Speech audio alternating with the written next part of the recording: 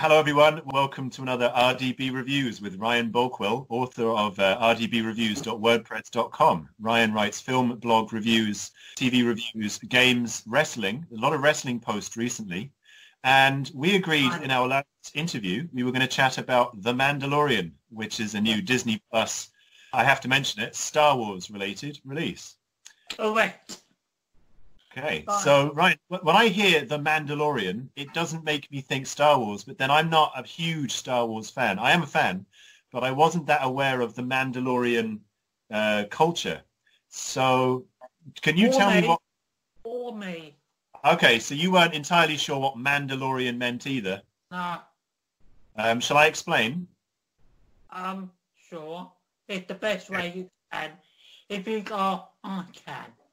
Perfect. That's always a safe bet, Ryan. If I can't explain it, you're there to help me. Okay, I'll just set this up if I can. So the Mandalorians are a race or a cult or a group. There's a particular planet they all come from, and Boba Fett, who is a very popular character in the Star Wars franchise, himself was a Mandalorian. And this story follows another bounty hunter who's a bit like Boba Fett, but he's not Boba Fett. He is a different dude, and he looks a bit like Boba Fett. Yeah, but without the green. Without the green, yeah. So he's got a different face mask. He's probably got different weapons. Has he got a jetpack still? Well, he does get it towards the very season. Right, that's not a plot spoiler, is it? No. Okay, because I think people will assume that he's going to be flying at some point. So good to know it happens eventually. Ryan, I have your Mandalorian review on my computer screen. And if you would like, I could explain what you've written. And then if I do that, we can then talk to you more about your opinion. Oh, yeah, sure thing. All right, cool. So what I'm going to do... Sorry. Actually, I like to explain it.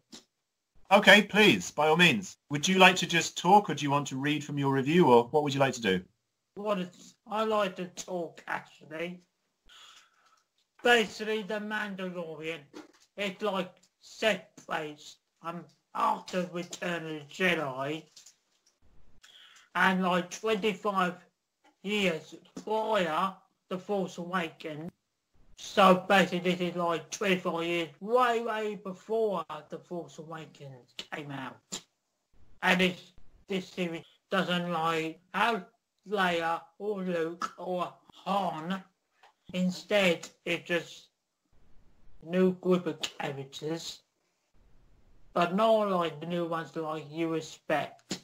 Cool. So this is a part of the Star Wars franchise now owned by Disney. And as we've seen with a Solo movie, Rogue One, there's probably been more that I'm not aware of. They're making Star Wars stories that don't involve the Skywalker characters. Yeah, because the actors are getting old. I think that's a given. I think people are aware that, well, I was about to potentially spoil the plot of The Force Awakens there by mentioning a character death, but I won't because people might not have seen it. But yes, there have sadly been deaths in the cast, so Carrie Fisher is no longer with us. But, you know, in a sense, Ryan, Star Wars is a huge universe, and there's always been the potential to tell all sorts of stories, not just about Luke and Leia and whatever. So yeah, like everything. They had years of setting stuff in stories, like in TV shows, anime shows, video games, other TV specials. And books as well. I'll just say there are lots of Star Wars books, which is where a lot of the inspiration is now being taken for the new franchise. Yeah. Yeah. I know. Incredible. It's a big story. Yeah. So should we talk specifically Mandalorian now, Ryan? I would love to read what you've written with your permission. Is that okay? Yeah, that'll be a problem. Disney Plus original series presents The Mandalorian Season 1. So that's encouraging right there. We're going to get more series, hopefully. Ryan posted this on the 3rd of May, and this is the poster for it, which looks wonderful. In fact, this sets up the very next thing you say, Ryan, which is that the genre is action, adventure, space opera, and Western. So it does look like a Western to me. A lone gunslinger walks into town, that kind of thing. It's written by Jon Favreau, based on Star Wars by George Lucas. Ryan has listed the cast. I'm just going to pick out a few names. I'm really pleased to see that Nick Nolte Werner Herzog. But I watched Predator just recently, and Carl Weathers. I'm looking forward to seeing him on the screen again. Ryan says the plot: The Mandalorian takes place after the fall of the Empire and before the emergence of the First Order, and follows a lone gunfighter in the outer reaches of the galaxy, far from the... Oh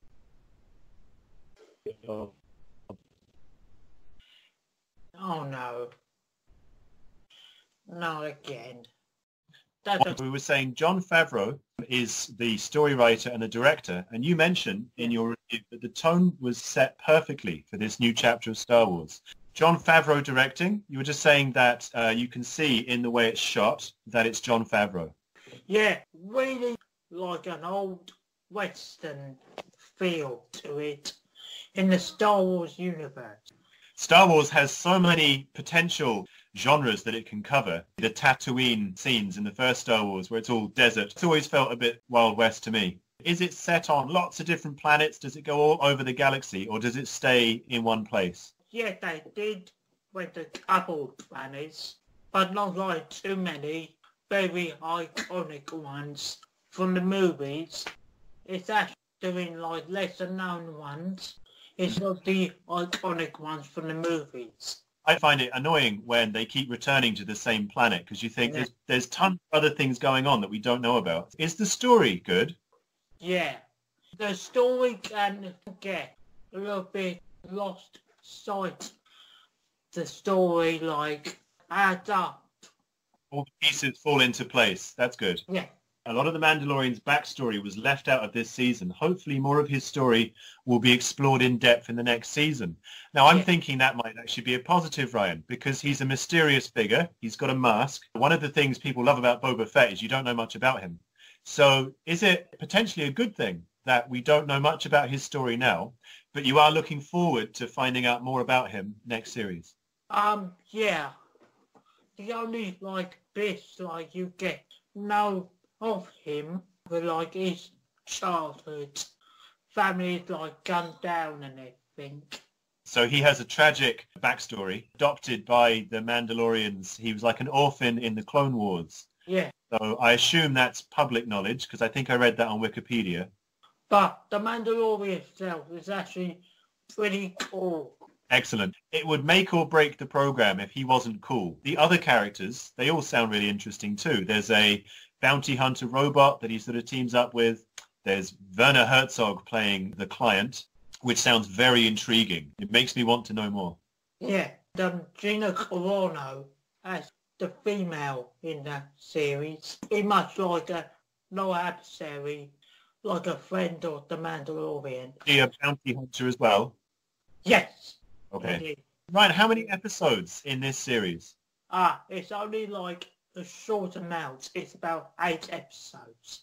Okay, and they're feature length or an hour long or? Well, yeah, feature length. Because there's a new episode every Friday or Saturday. There's a new episode. Have you finished watching it yet, Ryan?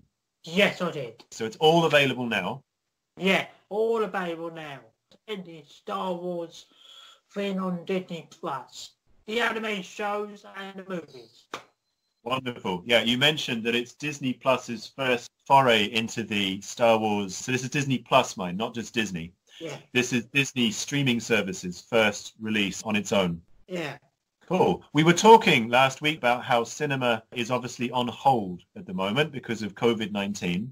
And people are releasing big movies on streaming services alongside all sorts of other things. This is definitely going to be popular. It's going to have a big budget, but there's lots of other things you could be watching on Disney Plus. The new second season, yeah. When do you think the second season will be coming out, Ryan? Is it a year down the line? Because this is quite recent. Probably they might done it themselves. I think they done it from way before the virus happened, really. We expect Series 2 this year or next year, do you think? Well, I think this year, probably. I would be surprised if there ain't any, really.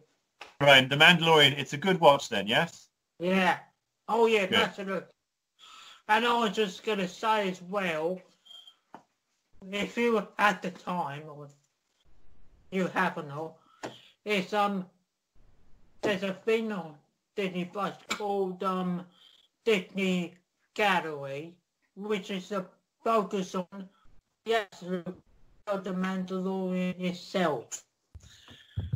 Right, sorry, you were just saying, Ryan, that there is a gallery. Ryan has just been speaking about Disney Gallery, which is where you can see the making of, or the behind the scenes for The Mandalorian. And it also features interviews from makers of other Star Wars content, such as Clone Wars, and the filmmakers talking about their childhood experiences or how they get into the Star Wars franchise themselves. We're just talking about May the 4th be with you, which is where people celebrate Star Wars globally on the 4th of May. And Ryan was suggesting that you could watch Star Wars episodes, films on Disney Plus or just on DVD. But you personally were a bit too busy on the 4th of May to do so yourself.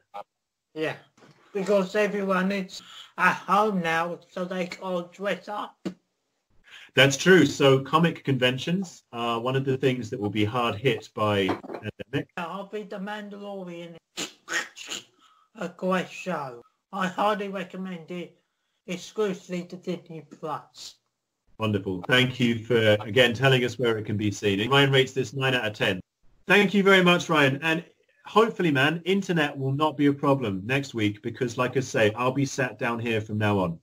Okay.